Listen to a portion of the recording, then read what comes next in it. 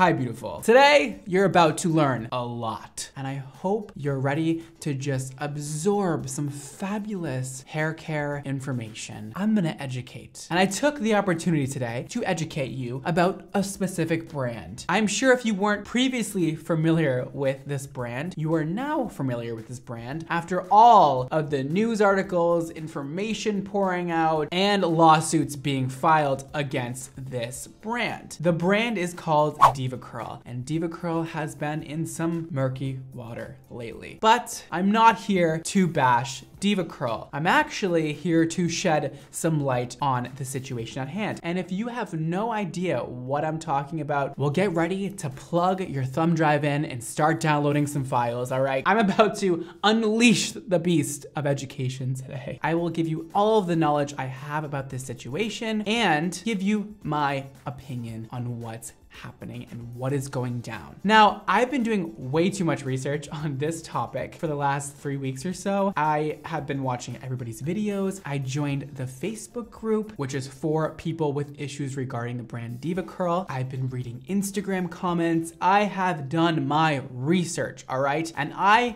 have found plenty of interesting things that I'm gonna go over today with you. However, before I begin doing that, I just wanna say, do not leave DevaCurl any hate on any of their social networks. My video will not be bashing DevaCurl. If that's what you came for, then go away. My video is to just lay down some information for you and you can do what you please with it. But please, if you find out anything in this video that you don't like, do not go and bash DevaCurl. So we're gonna go over what's going on, how hair care production works behind the scenes. We're gonna go over possible reasons why people's hair is being affected the way it is by DevaCurl products. And we're gonna go over options on what you can do moving forward. And if you're new here, who am I? Who are you? How are you gonna be a different source than everybody else? I'm glad you asked. I'm Brad Mondo. I am a hairdresser who has too much experience in this industry. I was literally born into it. My father owned a salon my entire life. I was there from age 1 until 16, moved to New York City, worked at a lot of different salons in the city, created my own business, then created my own hair care company called X Mondo, where I've been manufacturing products for the last almost 2 years. I've been working on product development for my own brand. So I have accumulated a lot of knowledge about this industry and about how hair care development works. If that ain't enough for you, I don't know what is. And let's get it started. Let's do it.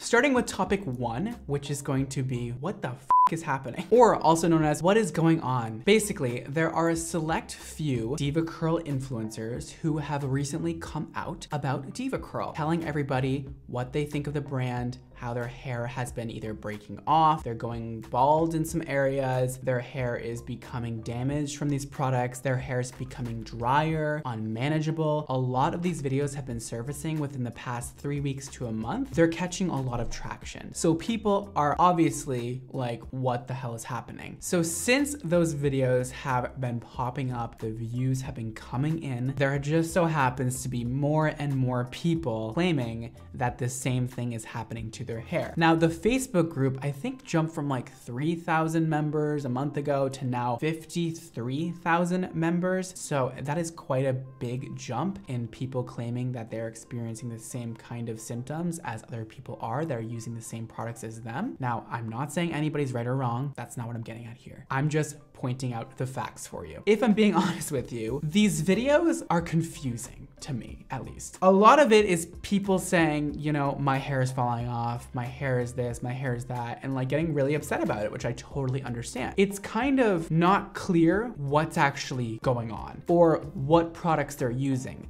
Not a lot of people mention the products they're using or have been using for a long time, because I think a lot of these girls have been using a lot of different products. Now, that makes my job a lot more difficult because that's a lot of products that DevaCurl has, a lot of different ways they could have f***ed up.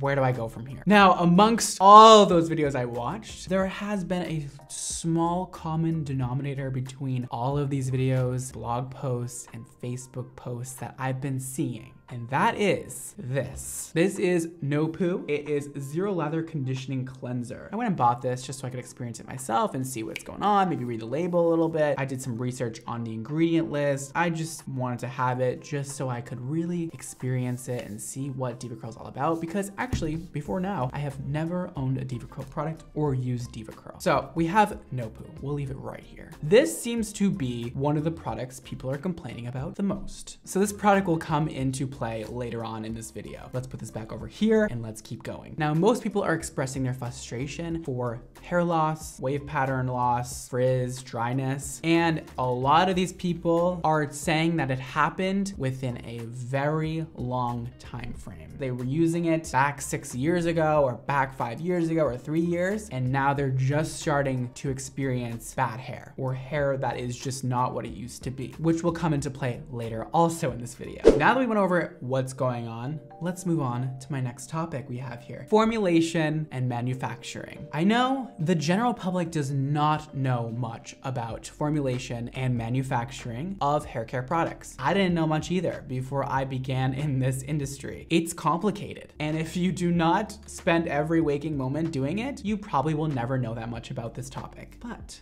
luckily, I'm here for you. I'm gonna shed a little light on behind the scenes on how all of this stuff comes together, how a No Poo is produced. And I wanted to go through this because a lot of people have made assumptions about a bad batch. People have been saying that maybe something went wrong when they were mixing the batch of product. You know, it was defective or expired. There's a lot of different things being said. When a massive hair care line like DevaCurl goes to produce their products, they're going to be able to get really great manufacturers. Because they are already an established brand, manufacturers will bid for them. They'll be like, we can do this better than that place. We can manufacture faster than their place. Oftentimes, when you're producing so much product, every manufacturer wants your business because you're gonna make them more money. It makes a lot of sense. So DevaCurl has a very strong bid on whatever manufacturing center they want. Typically, when you're going to a better manufacturer, you are gonna get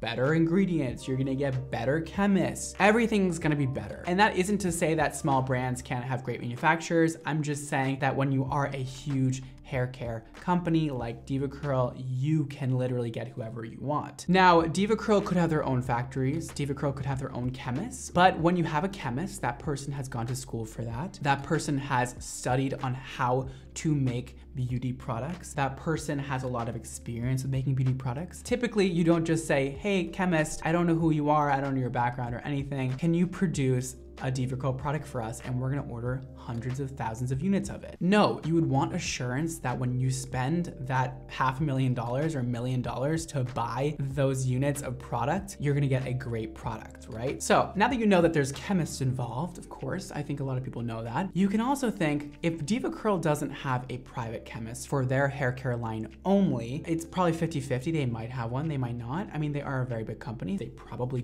do. But if they didn't, which is also possible, that means you could probably go in your bathroom, look at all your hair care products you have, and possibly a couple or more of your products that aren't DevaCurl could have been produced by the same chemist and the same manufacturer as DevaCurl. So to say DevaCurl in a whole is bad or all of their products are ruining your hair seems a little out there. I don't know how else to put it. You can make that decision for yourself with that information I just provided for you. So once the chemist provides you with your first sample, you decide what you like, what you don't like, you go back and forth however many times you need to before deciding on a final product. And then once that final product is decided on, it then goes through a testing phase where they test stability of the product, make sure it doesn't separate, make sure that it can survive in heat or in cold. It goes through all kinds of tests. Also, when your products are sold in stores, say CVS, Walgreens, Sephora, or Ulta, or any place that sells hair care products has their own regulations and rules on what products are deemed sellable in their stores. You have to go down that list and make sure your products are abiding by those rules and regulations of each store. And the reason why I'm going over all this with you is because a lot of people had made speculations on the process and there being contaminants in the product. And so I want to clarify how all of this works. So at the end of the day, when a chemist is making a product for your brand, such as no poo. They are taking ingredients that are known to be great for hair, that are known to be great cleansing products for whatever hair type you're making the product for. If you're making a no poo, the chemist will take a base from a different product that is similar to that, and then add in all the other ingredients that DevaCurl would like in that product. Now, I'm not saying DevaCurl did this, I'm saying that this is usually how it works. So it's kind of a mix between several ingredients that are known to work well over a long period of time, over a lot of research, and then a few new ones that are combined in with lesser research, but typically there's still a lot of research done on those newer ingredients in that product. Nobody creates a hair care line to ruin people's hair. And I know this so far sounds like I'm very much on DevaCurl's side of things, but I'm really not on anybody's side. Based off my research, DevaCurl makes around $100 million a year or more, which means they must have millions of customers, which means they've had several millions of customers throughout the last 24 years of business, which also means they must be selling hundreds of thousands of units of no poo. Unless it's one of their much less popular products, which it doesn't seem to be. It actually seems to be one of their most popular products. Chances are they're selling a lot of units of this. So just to put things into perspective, when you're making 100,000 units of a product, you're probably using one lab, or you're using two if you like, or more. You never know. Every hair care line is different, but you can do it in one lab at a time. So if they were to make 100,000 units of no poo, they would need every single ingredient you see on the back of the bottle here in extremely large quantities. They're massive bags of ingredients. It's like baking a massive cake. You have to put all the ingredients into this big mixer and mix it around. And these are like cauldrons, gigantic self-mixing pots of hair care products. The chances of somebody, say, accidentally mixing something into these products that is making your hair fall out, it's a very slim chance. Because in order to mix enough stuff into 100,000 unit batch of no poo, you would need a lot of that ingredient in order to like even slightly f up the product. So chances are that didn't happen. I'm not sure how long no poo has been released for, but I'm pretty sure it's been a while. Within a year, 100,000 or more people have bought this product or used it on their heads. I've only really seen evidence of like 10 to 50 people that are really showing what's happening to their hair and what products they use and why they think that product is doing harm to their hair. Everybody else, all the other 52,000 members of the Facebook group, kind of just seem to be watching or very quiet. Now that could be because they're embarrassed or they don't want people to know that their hair is coming out of their head. But it seems to be, in the grand scheme of things, a very small number of people who are actually being impacted by what's going on with DevaCurl. Again, I'm not saying DevaCurl is right. Follow along with me here and we'll get deeper into it. People have also been concerned that maybe the packaging has toxins in it, or there's something coming out of this bottle when it gets heated or cooled, or the product reacts with the plastic, they're cutting corners, they're not using as nice of packaging as they used to. Now, I've looked at a lot of their products. It all seems to be stock packaging or slightly customized packaging. So when you make a product, you can either choose to make your own molds for plastic, or you can choose to go with molds that are already existing and being used for several other hair care lines. This seems to be a very generic 12-ounce bottle, and I've seen a lot of different companies use this. They do a custom cap color in the DevaCurl color, and that's the only real custom thing I see, but I could be wrong. This could be a custom bottle completely. You can also use different plastics to make your bottles, so some of them are more squishy, some of them are more hard, just depends on what vibe you're going for. So it's definitely possible that DevaCurl has their own type of plastic that they use. I don't know how easy that would be for them to source their own plastic, so I can't really speak on that. From the looks of it, it seems to be a generic bottle. It's possible that the bottle could be releasing toxins. It's also very possible that it might not be. That's up to you to decide. I would test this stuff, test the toxicity of the product and the bottle. However, I am not a toxicologist and I don't have the equipment to do that. Now, this is a long one, but I swear, we're getting places. Now, topic 3 is a very interesting one. This one I was the most excited to research because I found it to be like, ooh, what? Ooh, ooh, ooh, ooh, what? Ooh, ooh, what? There's another product that does the same thing as this with slightly different ingredients, and it's called Wen. Now, Wen might ring a little bell in your mind. Wen had their own issues with hair loss in the past. They actually had a lawsuit also about a similar topic to DevaCurl. So if you're not familiar with Wen, Wen is also a cleansing conditioner, effectively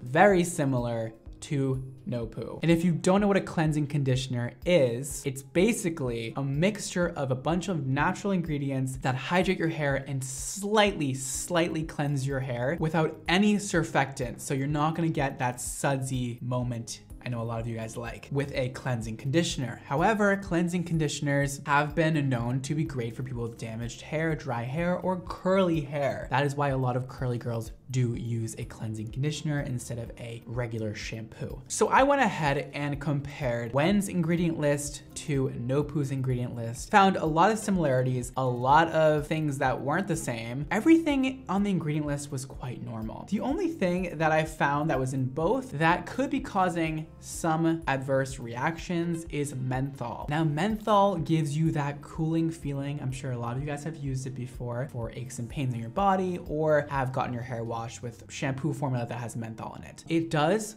cool your skin, but it also leads to a lot of irritation. I've had irritated skin my entire life. I have tried using menthol. Oh girl, it is not good for me. I break out in hives all over, my skin gets red. I'm not gonna get too deep into it, but menthol can definitely cause your skin harm. So I have been seeing people posting pictures of their eczema on their scalp and psoriasis and dry scalp and issues like that. Using menthol on your scalp repeatedly isn't gonna be good, which could definitely be contributing to some of the problems we're seeing from these girls. So what this little bit of research I did about the ingredient list revealed to me is that it's not so much the ingredient list I don't think we should be watching out for, and more so maybe cleansing conditioners in general. I don't think they're bad, but you have to understand when you're using a cleansing conditioner all the time, you're gonna get a lot of buildup of oils and conditioning ingredients on your scalp, which is gonna actually lay over your hair follicles. And when they try to pop out through that layer of oil and conditioning ingredients and whatever's on your scalp from that conditioning cleanser, the hair is not gonna be able to poke through, which means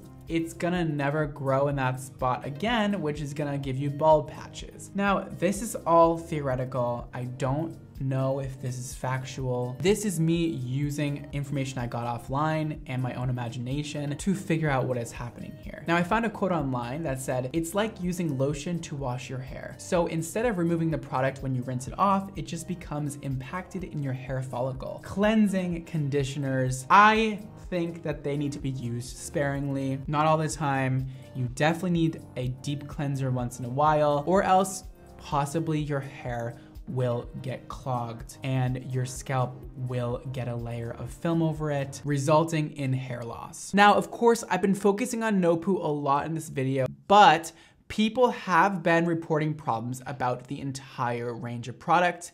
It may not just be no poo. I know I focused a lot on it. I just wanted to go over the things I noticed with this specific product because I know a lot of people have been speculating that this product might be the reason for their hair problems. However, people have been talking about the entire range of products and not just no poo. And again, this is all theoretical. Let's move on to topic 4. I don't think there's a cure-all for what's going on. There's not a one-size-fits-all answer for what's happening. If there was 52,000 people in a Facebook group and there is only one product affecting everybody, I will be surprised. But what's happening to all 53,000 people in this Facebook group can most likely be boiled down into 3 different categories. Now, category 1 can be, maybe DevaCurl, no poo, or another DevaCurl product is affecting your hair growth, is making your hair frizzy. Maybe it is the product for a third of you in this group or whatever. Maybe it's the cleansing conditioner. I don't know. You guys heard all the facts I gave about cleansing conditioners. Maybe that is what's going on with your hair. Now, group 2 could be people that have been using the same product for 5, 10 years, even like 1, to 3 years, like your hair and your skin are forever changing, which means that while your hair and your skin change, your product use should change. You might need to wash your hair less often as you get older or more often. You might need to use a deeper cleansing product. Skin and hair get very used to the same products being applied to them all the time. Again, I've had very problematic skin my entire life. I noticed that when I use the same product for a long period of time, my skin gets worse. It'll get really good for a long time, and then all of a sudden I'll be like, what the f? It stopped working, which then I start to use other products and it starts working again. But for that period of time in between, it stops working and I have to move on to something else. It's the same with hair. I've probably used thousands of different shampoos and conditioners in my life because I know my hair, one day it'll be like, oh my God, I love this hydrating shampoo and conditioner. And the next day I'll be like, wait, why is my hair more dry after using the hydrating shampoo and conditioner when it used to be oily from it? What's going on here? It's because your scalp is changing. Because you're applying more oils to your scalp then stops producing so much oil. So it's always like a give and take between your body and products. So I think a lot of people need to switch off of whatever they're using now. Maybe it doesn't have to do exactly with what's in the product, more so with how your body is responding to it. And then we have group 3 or category 3, which is you're naturally aging. You're getting older. Your hair, skin, and nails all are going to change. You're not gonna have as perfect of curls as you did when you were a teenager or when you were in your early 20s. It's gonna get worse. Rarely does hair or skin or nails get better as you age. Most of the time it gets a little bit worse, okay? We get wrinkly, our hair starts to get drier, our hair doesn't grow as long. Everything is changing, hormones change your body. It's a natural thing that happens. So those are the 3 categories I think many people in this group that have been having adverse side effects to these products could be placed in. Now there's definitely other reasons, but those are the 3 main reasons I wanted to go over today. So now that we've reached kind of the conclusion of this very long informational video, you're asking, well, Brad, what can I do? How can I know what's going on with me? I don't know what's going on. Trial and error. Switch out different products, switch in different products, try a bunch of different things out, try and figure out your own body. And you know, if you use DevaCurl currently and you're not experiencing any problems, I can't help but say, why not keep using them? I don't see the issue in continuing your use of DevaCurl products. I don't. I also think that if you do decide to continue using DevaCurl, keep an eye on your hair and just make sure everything is going well. You're not experiencing any hair loss that's more than usual. If you've been using the same product for a long period of time and it's a DevaCurl product, maybe consider switching. You don't have to switch to a different line of products, just switch to a different product within the same line of DevaCurl products and see what happens. Talk to people who have been using that same product that you want to try out, and please do your research, because the last thing I want is to be responsible for somebody's hair falling off or breaking. And don't think that everything I say is completely correct. I do my best to do extensive research, and these are my opinions and my thoughts about this topic. If you don't feel safe using DevaCurl products, then don't. However, I would probably still use them. And lastly, another thing you can do is stop expecting an answer from DevaCurl. I know that's super annoying for me to say, and will probably trigger a lot of people, but I really feel like it needs to be said. The thing is, with a lawsuit or with legal troubles within your business, you have to be advised with everything you say so you don't dig your hole any deeper. So people thinking that DevaCurl is gonna come out tomorrow or like the next day or a week later and just spread whatever information they want just to help people, it's just not realistic. Unfortunately, they can't. Unless they wanna dig their hole deeper and possibly get into more trouble, no answers that DevaCurl gives right now is gonna be acceptable. When people are experiencing hair loss, they're not happy. They're very angry. And the only way to make somebody happy again when they're experiencing hair loss is to make their hair grow back. And that's not gonna happen. Or give them a lot of money and settle it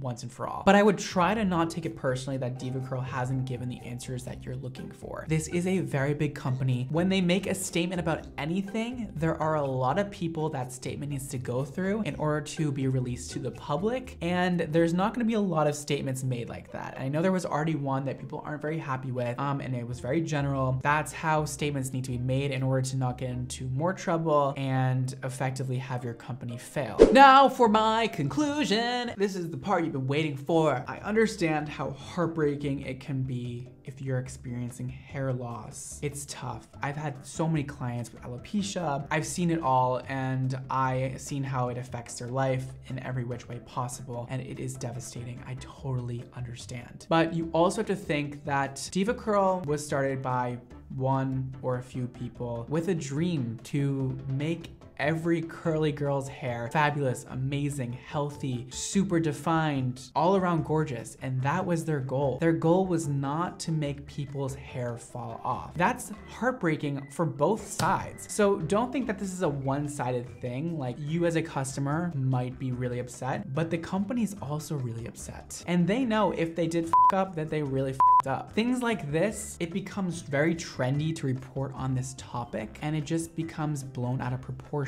Nobody gets into this industry looking to break people's hair off. That's just the truth. It's not a good business model. Nobody wants that, I promise you. So I just want to end this by saying, be careful with jumping on the bandwagon and attacking this company that you don't have any true factual information as to if these products is what is causing your hair to fall off, become more frizzy, tangled, unmanageable, whatever it may be. It might not even be DevaCurl. And for all of you guys who are just jumping on the bandwagon just because you can get a refund, that's really lame. Again though, I feel for all you guys who have been experiencing problems with DevaCurl. I do. I'm not on anybody's side. I think both DevaCurl feels awful. There's nobody winning here, and that's that is all the information I wanted to share today with you guys. I hope I've opened up your eyes to how hair care production works behind the scenes and things to look out for, and just all around my findings when researching the topic about DevaCurl. I found this very interesting. Hopefully you did too. And take everything I say with a grain of salt, because I am not a scientist. I am